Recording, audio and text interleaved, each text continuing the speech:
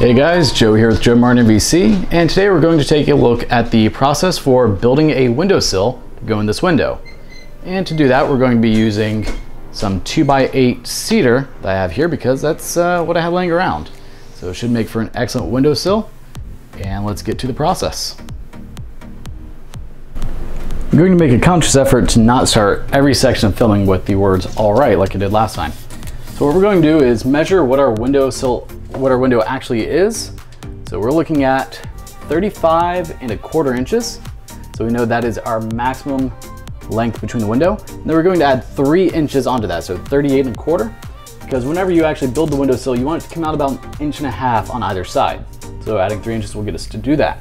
The other thing we want to do is just measure the inside of the window to make sure it's actually even all the way across, because sometimes it's not and it'll be a bit narrower or wider in the back. You kind of want to match to that.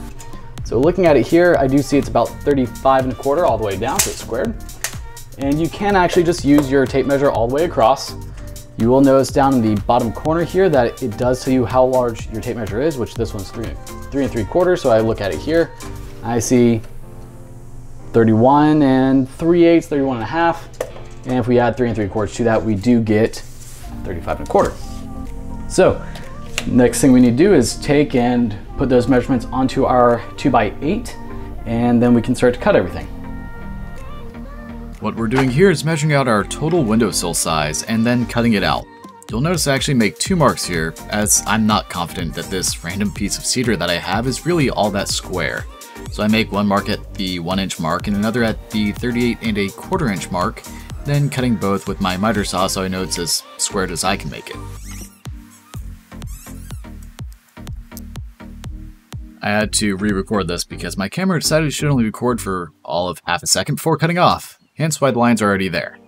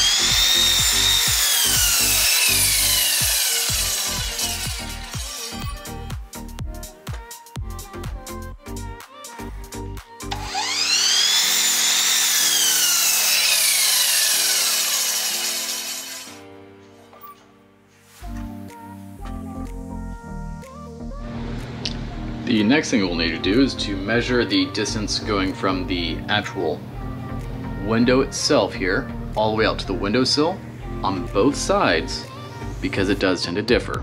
In my case, this is 5¼ over on this side and only 5⅛ on this side. So we'll take those measurements and bring them over to our piece of wood. Now I've got my piece of wood upside down. This is actually going to be the bottom, so I'm going to invert what I have over on the wall. So over here, I'm going to measure out to 5⅛, because this is going to end up being in that corner. Go ahead, grab our pencil, mark out this 5⅛. Do the same over here for 5⅛, since it's a little bit less. 5⅛. After we have that done, we're going to go ahead and grab our square, which I really need to find my smaller square, but that's fine. We're going to mark out for a total of 1.5 inches. So I'm going to move this over to just the 15 mark so I can easily mark 1.5 inches.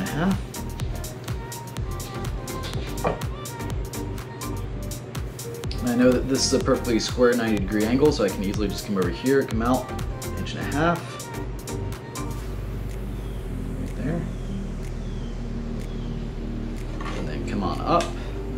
be fun. I have to... My clamp's in the way. So you have to move the clamp. The clamp is more important when I go to cut this. So, get that over here.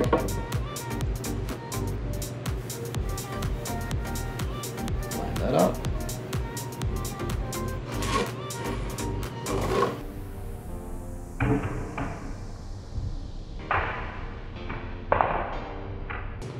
And then we just know that we have to cut all this out. So all this is going to cut away, so that way we have 1.5 inches out on our windowsill. That's it. So let's come over to the other side, pick up my pencil.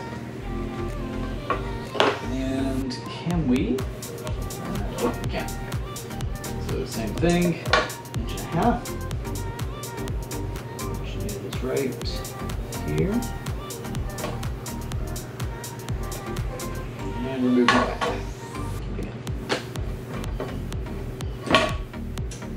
That's why we have clamps. It's falling. But that's okay. Go ahead, put this up here. Walk all the way down. And then same thing. So the reason that we've chosen to go ahead and use this as the bottom and cut out this area is because, if you look right here, we have this nice little ugly piece. We've got this blowout right here, so that will go away. And so looking at the bottom, we have a cleaner, prettier piece, in my opinion, up here. So we'll go ahead, we'll cut this out, and then we'll do a test fit, see how it looks. The next thing we'll need to do is go ahead and cut out the section that will actually be going into the windowsill. I'm just using a simple Japanese flush cut saw. Got this from Harbor Freight, so it's not actually Japanese. I'm pretty sure it's made in China, but that's okay.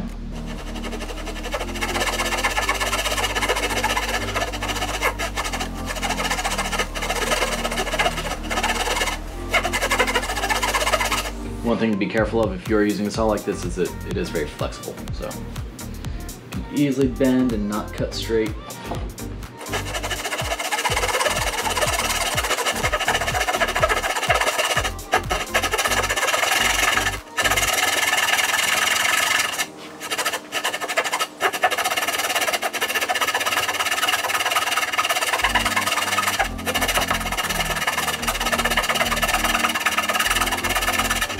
And the main reason I'm using this guy is because it's the sharpest saw I have, so go ahead.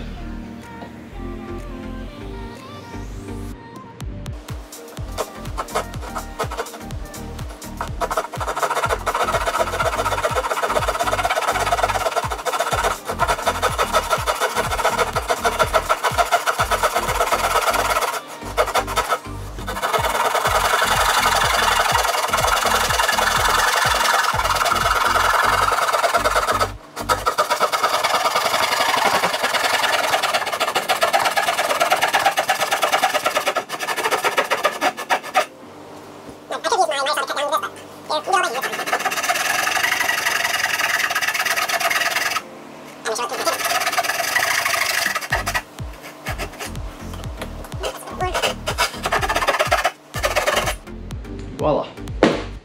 Now we just have to do that again on this side, which we're not going to record.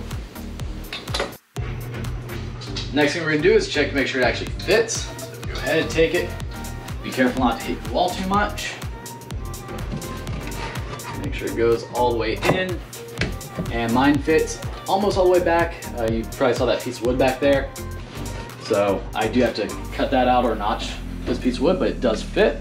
So the next step here will be to give ourselves a rounded edge or flat edge, whatever we're gonna do for finishing. And either paint and stain and get all attached in. Should be good.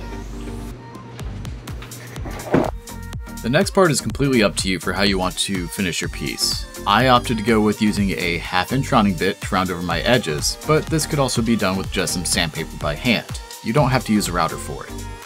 You'll notice that my workbench does double as a router table, which would have been amazing to use for this, as you would just effortlessly glide the wood across the table and get the perfect finish.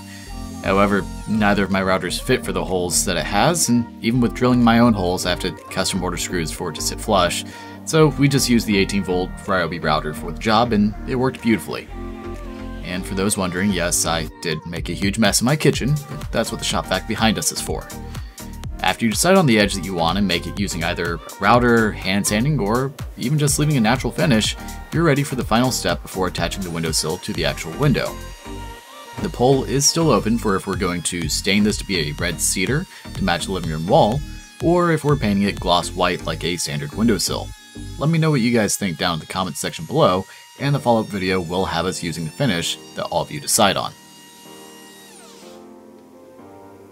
This is where part 1 of this windowsill build will end due to waiting for the community poll. Make sure to like, comment, subscribe, and hit the notification bell to stay up to date with new content as it comes out, as well as part 2 when it comes out next week. Thanks so much for watching, take care.